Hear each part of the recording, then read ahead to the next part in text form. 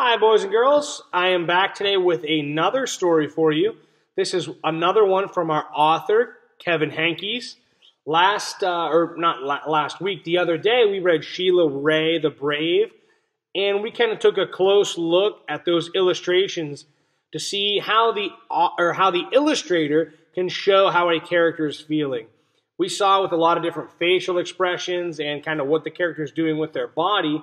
We were able to see when a character was feeling, brave, happy, sad, angry, or maybe even crazy.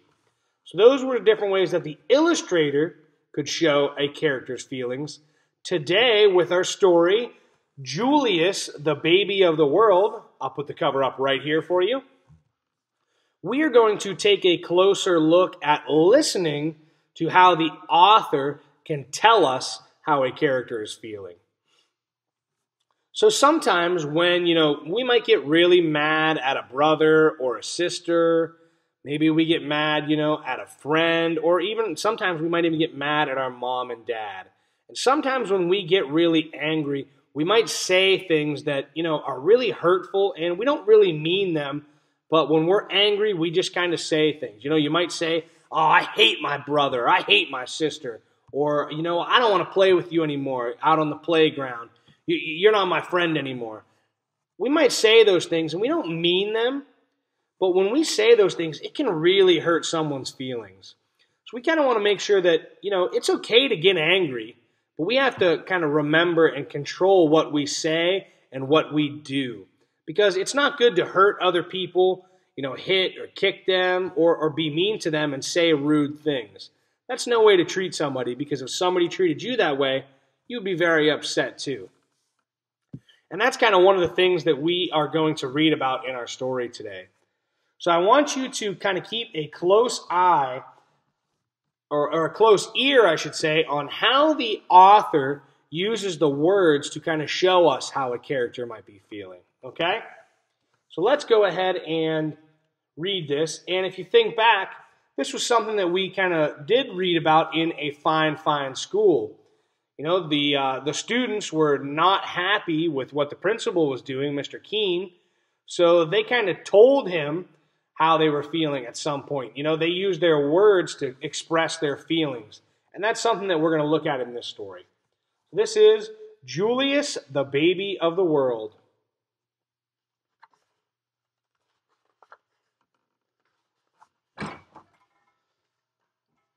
Before Julius was born, Lily was the best big sister in the world.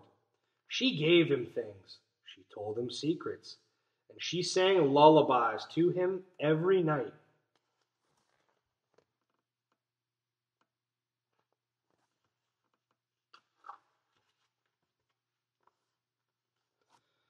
After Julius was born, it was a different story. Lily took her things back. She pinched his tail. She yelled insulting comments into his crib. "These are mine." "I am the queen," said Lily, "and I hate Julius." But her parents loved him. They kissed his wet pink nose. They admired his small black eyes, and they stroked his sweet white fur. Lily thought his wet pink nose was slimy. She thought his small black eyes were beady. And she thought his sweet white fur was not so sweet, especially when he needed his diaper changed. "Julius is the baby of the world," chimed Lily's parents. "Disgusting," said Lily. So what did the author do on this page here?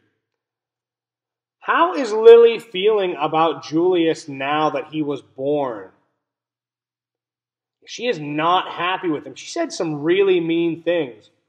Especially down here, our author showed us, "I am the queen," said Lily, "and I hate Julius."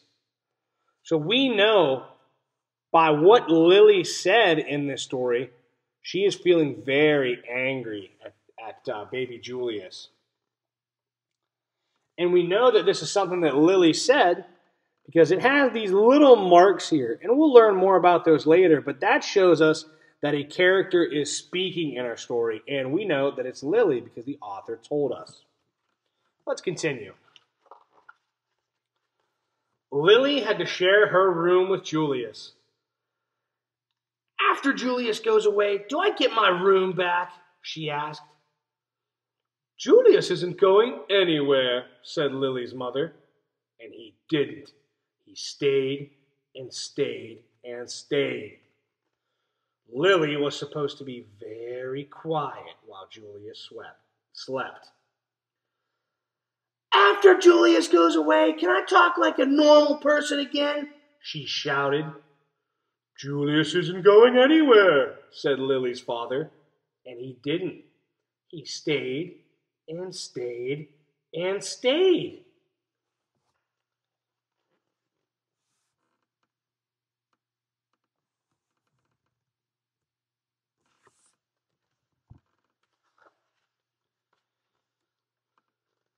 We want Julius to grow up to be as extraordinary as you, said Lily's mother.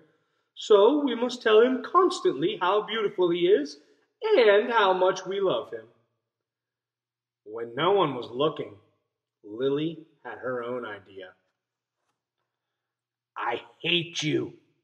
You're ugly. So these are things that she is saying to Julius while he's in his crib.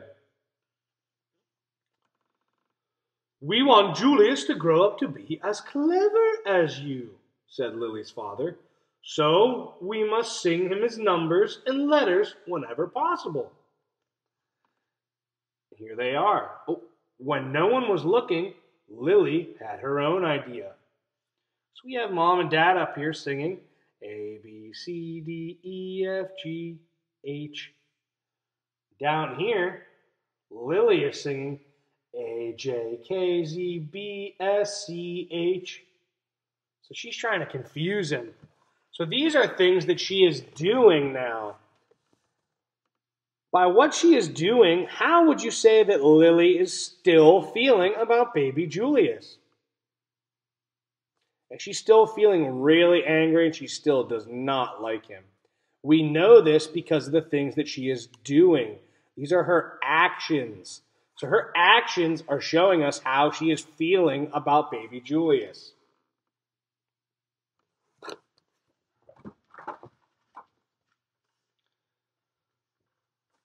Lily's parents were more than a bit doubtful about leaving the two of them alone together. Lily tried to frighten Julius with her nifty disguises. She learned magic and tried to make him disappear. When that didn't work, she simply pretended that he didn't even exist. You see that up here. Lily spent more time than usual in the uncooperative chair. So she is trying all kinds of stuff to show that she really does not like Julius. So she has a lot of actions or things that she is doing to show us, I do not like Julius at all. And she is even saying those things too. She said she hates Julius. He was ugly. So she's being really quite rude. Lily's parents showered her with hugs and kisses and treats of all shapes and sizes. They even let her stay up 15 minutes later every night. It didn't matter. Nothing worked. I am the queen, said Lily, and I hate Julius. But her parents loved him. They kissed his wet pink nose. They admired his small black eyes, and they stroked his sweet white fur. Julius is the baby of the world, chimed Lily's parents. Disgusting, said Lily.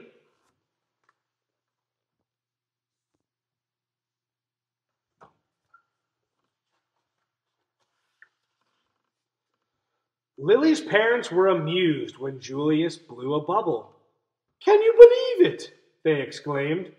But if Lily did the same exact thing, they said, Lily, let's mind our manners, please. Lily's parents were dazzled when Julius babbled and gurgled. Gaga, gaga, mamu. Such a vocabulary, they exclaimed. But if Lily did the same exact thing, they said, Lily, let's act our age, please. Lily's parents were amazed when Julius screamed, Wah! What lung capacity, they exclaimed. But if Lily did the same exact thing, they said, Lily, let's restrain ourselves, please. So now we even have Lily copying Julius. These are more of her actions or things that she is doing to show us how she feels. She still does not like Mr. Julius. One morning while Lily was busy playing opera, her mother said, Why don't you put some of that verbal exuberance to good use? Why don't you tell Julius a nice story? Ah, he's too little to understand a story, said Lily. Well, he can understand it in his own way, said Lily's mother. Okay, said Lily, smiling. Julius, the germ of the world, by me, said Lily. Once upon a time, said Lily, there was a baby. His name was Julius. Julius was really a germ. Julius was like a dust bunny under your bed. If he was a number, he would be 0. If he was a food, he would be a raisin. 0 is nothing. A raisin tastes like dirt. The end, said Lily. That story earned her 10 minutes in the uncooperative chair. So how was Lily's story? Was that a nice story that she made up for Julius? No, that was actually a really mean story. So yet another thing that she is saying and doing to show her true feelings. Lily warned her friends Chester and Wilson and Victor about babies. Trust me, they're dreadful, she said. She warned strangers about babies too. You will live to regret that bump under your dress, she said. Lily ran away 7 times in one morning. I'm really leaving this time, she called, and who knows where they'll find me. That same afternoon, Lily had a tea party and everyone came. Everyone but Julius. Huh, his invitation must have got lost in the mail, she explained.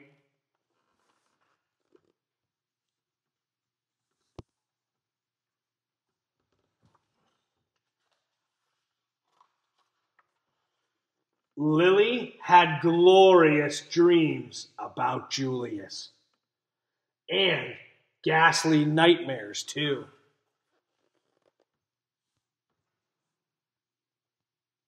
There's her on a giant cat chasing Julius. And now, huge evil Julius trying to eat her. Lily's parents showered her with compliments and praise and niceties of all shapes and sizes. They even let her drink her juice out of the antique china cup. It didn't matter. Nothing worked. I am the queen, said Lily, and I hate Julius. But her parents loved him. They kissed his wet pink nose. They admired his small black eyes, and they stroked his sweet white fur. Julius is the baby of the world, chimed Lily's parents. Disgusting, said Lily.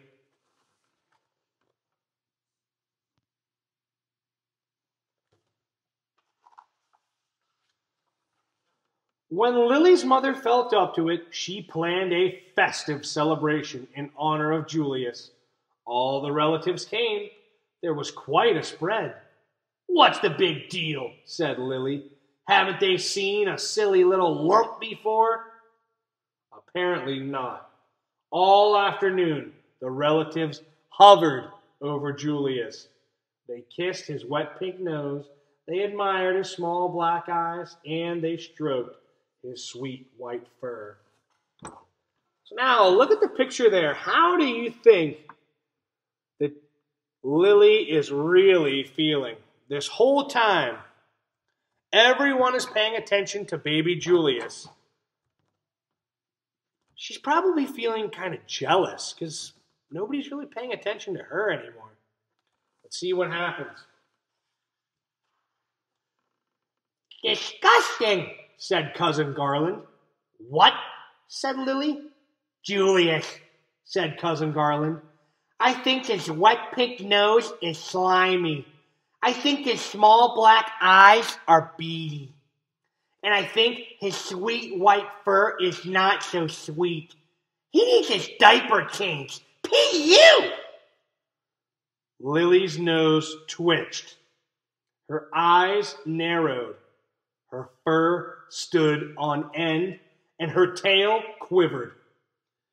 "Hey, you're talking about my brother," said Lily. "And for your information, his nose is shiny, his eyes are sparkly, and his fur smells like perfume." Cousin Garland was speechless. "He can blow bubbles," continued Lily. "He can babble and gurgle, and he can scream better than anyone." Cousin Garland tried to slink out of the room. "Stop," said Lily. "I am the queen. Watch me closely." So what has happened now? Cousin Garland started to say mean things about Julius. And how did Lily react? Did she agree with Cousin Garland? Or did she tell her, "No way, you don't talk about Julius that way"? Yeah, she was on Julius' side here and said how perfect he was. Lily picked up Julius. She kissed his wet pink nose. She admired his small black eyes, and she stroked his sweet white fur. "Your turn," said Lily, handing Julius over to Cousin Garland. "Kiss, admire, stroke," Lily commanded. "Now repeat after me," said Lily. "Julius is the baby of the world." "Julius is the baby of the world," said Cousin Garland. "Louder," said Lily. "Julius is the baby of the world."